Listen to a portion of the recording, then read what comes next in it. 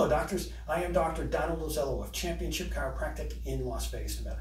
The Tibia Fibula squeeze test is an orthopedic test to determine if one has a syndesmotic sprain. Syndesmotic sprain is the medical term for a high ankle sprain.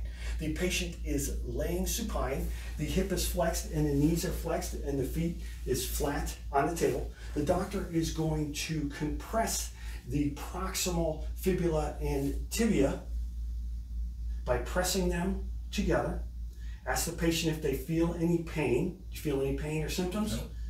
Then we're slowly going to move distal and repeat the procedure. You want to do this in several different spots going distal.